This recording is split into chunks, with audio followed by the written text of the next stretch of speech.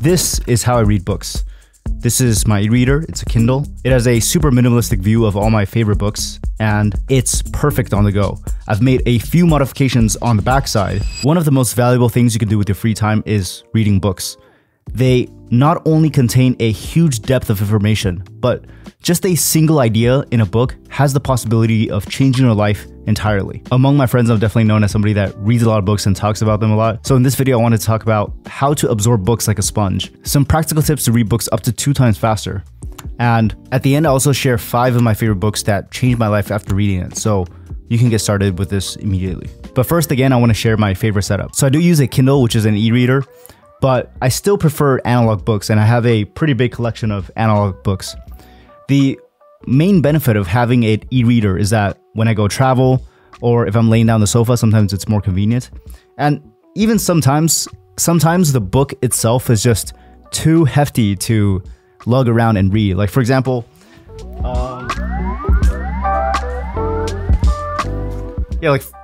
this is one of my favorite books, the Steve Jobs biography. This is pretty difficult to bring around and read.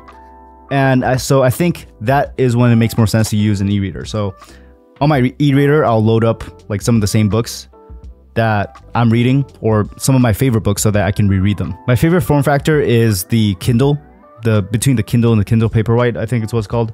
And I made a few modifications to it on the backside. So I basically put a phone holder and also an air tag. And so this just makes it so it's easy for me to read it if I'm lying down on the sofa and it doesn't fall out of my hand, or if I'm sometimes if I'm walking or just in a train, it won't fall in my hand. I've actually used this Kindle for 11 years now, and it still works totally fine. It's still super responsive and fast, and I load books on it with no problem.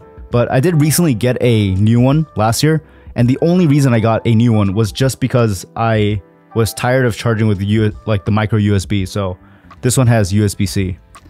And this one is actually even smaller than this one. If you can tell, the bezels are way smaller. Whenever I'm at home though, I still prefer reading on real books because there's kind of a memory associated with them, and I can also write stuff and notes on the book itself. As I've read more books over the years, I realized that the most important thing about reading books is actually absorbing the information and implementing them. So I want to share a few tips of how to actually retain the information better and absorb the knowledge. The first tip to help you absorb information better is actually to talk about them and teach them to other people. And this is something I do with my girlfriend and even my mom. Whenever I'm reading a book, I'll be sharing with them the things I've been learning. And I don't even wait until I finish reading the entire book. I do this in real time. As I'm reading the book, I'm sharing the things that I'm learning. And I think that's one of the most effective ways to actually retain the information that you're reading about. You'll find that you won't be able to actually explain something really well if you don't fully understand it. So getting into the habit of sharing the things you're reading and teaching them to other people will help you absorb books way better.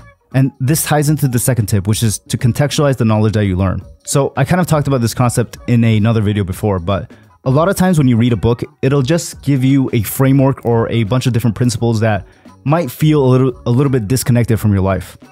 And so what you can do is to recontextualize them in terms of your own life. So rather than just trying to memorize a bunch of different business principles, you can think about how each one applies to your own life and then write that down. The third tip is to summarize the book onto paper, video, or audio. This kind of ties into the second tip, where you can write down what you're learning in terms of how it applies to your own life. But one of the benefits that I found of summarizing things onto paper is that you actually have a limit of how much space that you have. Whenever I've taken notes on books digitally, I find that it's actually harder to retain that information because I'll end up taking way more notes than necessary. And when I force myself to encapsulate everything I learned onto a single page in my journal, I find that I'm way more intentional and deliberate about what I want to leave on the page.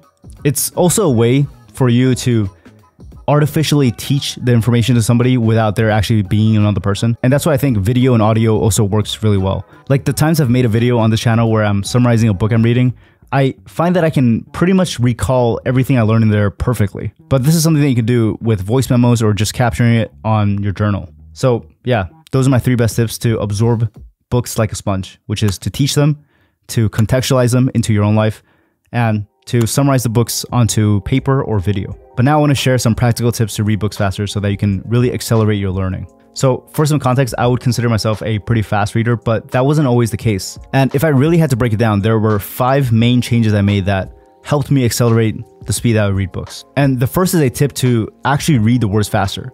by reducing something called subvocalization. So subvocalization basically just means that a lot of times when we read books, we're actually pronouncing each word in our head, which slows down how fast you can actually read them. First, you can actually get in the habit of not reading the words by forcing yourself to read the words faster. One way you can reduce subvocalization is to force yourself to read the words faster than you can pronounce them. But you can also do something where you don't literally look at every single word. So this is a speed reading technique I learned from Tim Ferriss.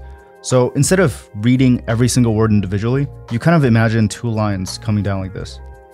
And to go through each line, you just look right here and right here, and you go through each line like that. You can, by reading through your peripheral vision, you can force yourself to reduce subvocalization and read way faster.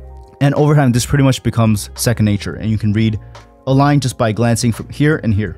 But this tip is only useful if your processing speed is faster than your reading speed, because if you're reading something really dense, you don't actually want to speed through it as fast as possible. You actually want to slow down and try to understand and comprehend the information. So the next 4 tips aren't tips to actually help you read the words faster, but they're tips to help you read more books overall. And so the second tip is to only read books that you find interesting. This is actually something I learned from my time when I was studying Japanese, but one huge unlock that helped me read more books overall was to read books in the same way that I would watch content, which basically just means that as soon as a book starts to become boring or not interesting, that's when you should drop it and switch to a new book.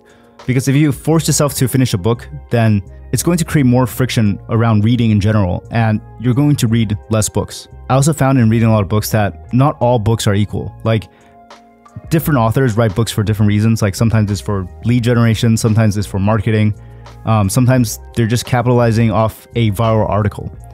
And so there is a certain type of book where they just have one idea, and the rest of the book is repeating the idea and giving more examples or evidence to support that idea. And so for those books, it makes more sense that once you get the idea, you should drop it and move on to the next book. The third tip is to make reading easy and frictionless. This is why I use a Kindle, because sometimes if I'm traveling, if I'm outside, or even just laying down, it makes it easy for me to continue reading a book. I find that with the e-ink display, it's actually really nice to read on, and it's like a totally different experience than if you were reading on your computer or your phone. The next tip is to buy books immediately when you want to read them. One of my favorite places to go to is the bookstore. And every time I go in there, I'll probably pick up 1 or 2 books, even if I'm not finished with the book I'm currently reading.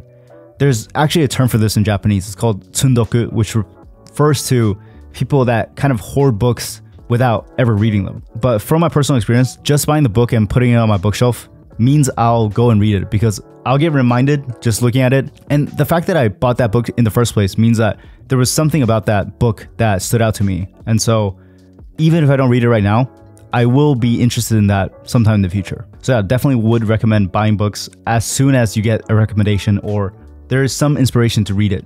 The next thing you can do to read more books overall is to use audiobooks. The most useful thing about audiobooks is being able to finish books while you're doing something else, like if you're going for a run or working out.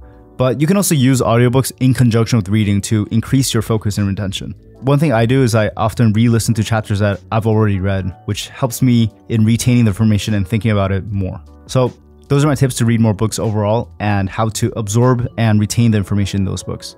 But I also want to share 5 book recommendations if you want to get started with these tips. They're just books that are really personally interesting to me and have changed my life in some way. But the first one is The Almanac of Naval Ravikant. So I'm pretty sure I talked about Naval in a different video, but he's basically this super successful VC investor. And somebody compiled all of his best notes and tweets into a single book.